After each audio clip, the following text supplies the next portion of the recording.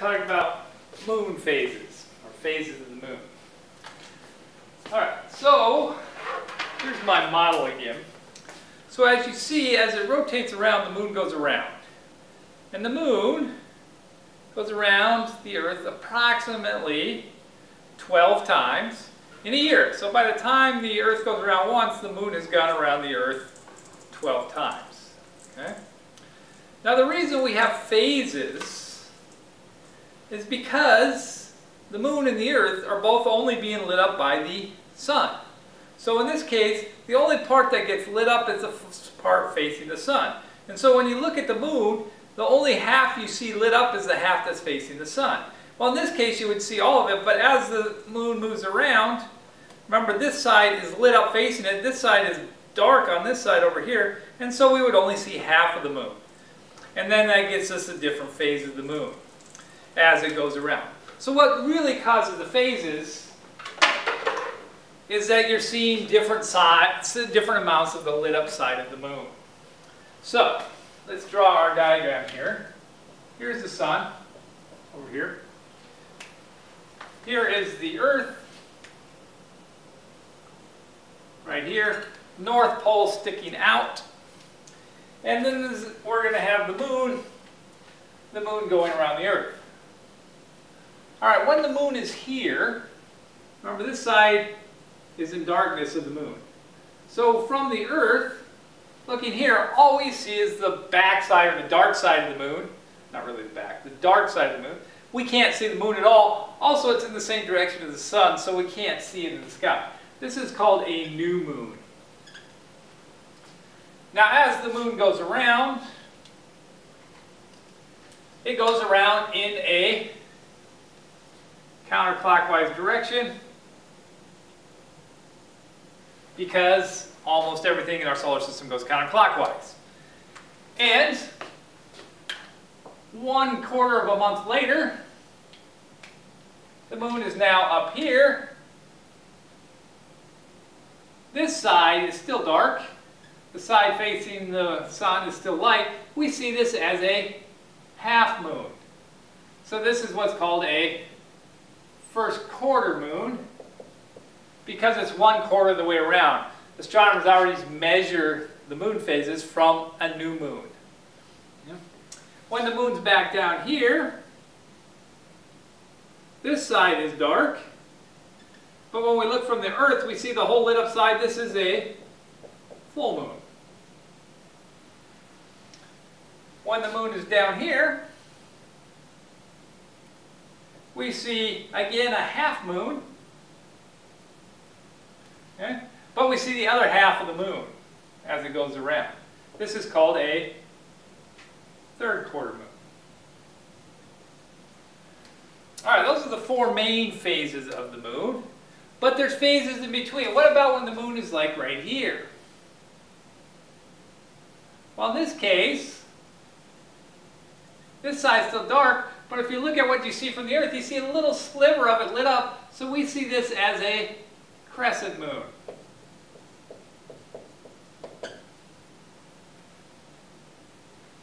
And it depends on how close it is. It's a very tiny crescent as it's close to new, and it gets bigger and bigger and bigger until it hits half lit up, and then it's a full moon. Over here, this is the dark side of the moon. When we look at it from the Earth, we see just a little bit of dark. Most of it's lit up. So it's more than half, but it's not full. It looks something like this. We call this a gibbous phase. Same thing down here. This is also a gibbous. And over here, this is a crescent. And we see this as a tiny, we see this as more than half lit up. Those are the phases of the moon. So the phase of the moon is always the relative position between the moon, the sun, and the Earth. So the Earth is always here, and it's the relative position between them that determines what phase it is. All right, now we have to delineate between the the ones on the top and the ones on the bottom. Now the ones on the top are when the moon goes from not being seen to a crescent to a half to a nearly full and then to a full moon. So the moon is getting bigger. Here it goes from full and it gets smaller all the way down until you can't see it again. So these on the top we call waxing. So we have a waxing gibbous and a waxing crescent. Down here, this is a waning gibbous, which means it's getting smaller. And this is a waning crescent. So when you delineate between gibbuses, you have to say it's a waxing gibbous or a waning gibbous or a waxing crescent or a waning crescent. All right, so moon phases are very simple. What's trickier is to put moon phases together with our understanding of time. And that's what we want to do now. So make sure you know this, just memorize this diagram. Know where the position of the moon is for each of its phases. Now remember the sun's here, but I'm going to erase this, but that's where the sun is always off to this side. So remember the sun is that way. All right, so a question I could ask is this.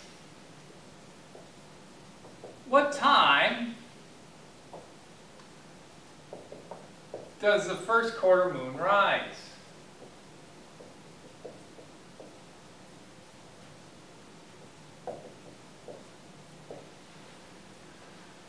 To do that, we have to know where the first quarter moon is with respect to the sun and the earth. And then we have to figure out what time it is, and time is told by where somebody is on the earth compared to the sun.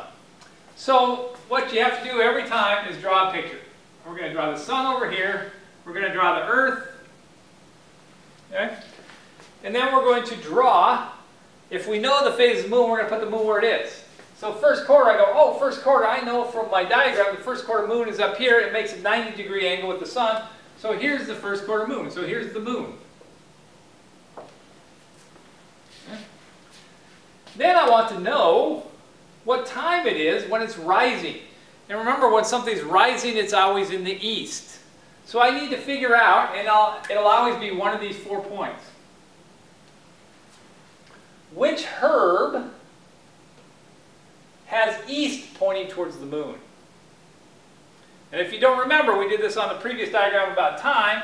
Remember when it's here, this is noon, this is 6 p.m., this is midnight, and this is 6 a.m. down here. And the earth always spins to the east.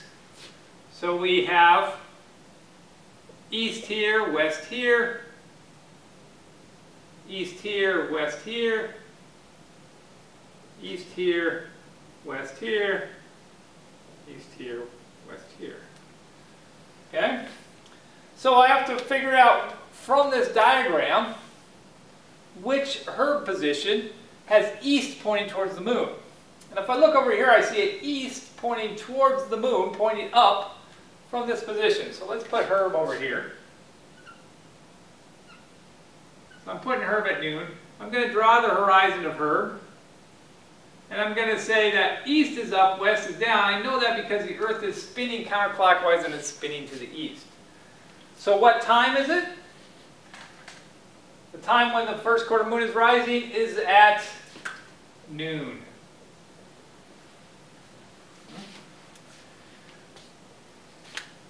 Making sense a little bit? All right, let's do a different one. What phase is the moon if it rises at 6 p.m.?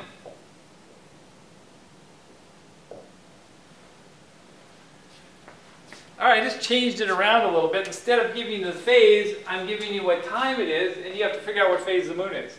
But we do it exactly the same way. Put your sun over here, put your earth here, and then we look at what we know. Well, in this one, we don't know where the moon is, so I can't put the moon down yet. But I do know it's 6 p.m., so I know where to put herb. 6 p.m., remember, herb is on the top here. So this is herb. This is the 6 p.m. Herb up here. And then I draw his horizon. It rotates this way. This is east. This is west. Okay. And then I say it's rising. The moon is rising in the east. So I look which way is east. East is over here. The moon has to be out here to the east. I say, oh, what phase is that? That is a full moon. Now the good thing about a full moon is that notice the full moon is rising at 6 p.m. It's rising exactly as the sun sets. So the full moon is the only moon that's up all night long. The other ones are only up for part of the night. So the full moon rises as the sun sets because it's exactly opposite. So if you're rotating like this, as the sun sets, the full moon rises, and then they rotate around the sky. As the full moon sets, the sun rises. So the full moon only occurs exactly when the sun is opposite. Now, full moon looks full to our eyes for about a day before and a day after. So really the full moon appears that way for about 3 days. All right. I can also do this question one other way. I can say the third quarter moon is setting.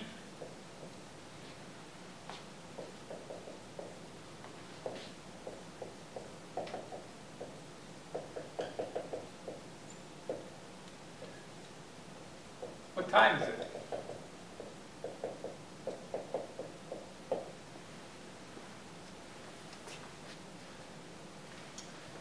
Same thing. I put the sun over here. I put the earth here.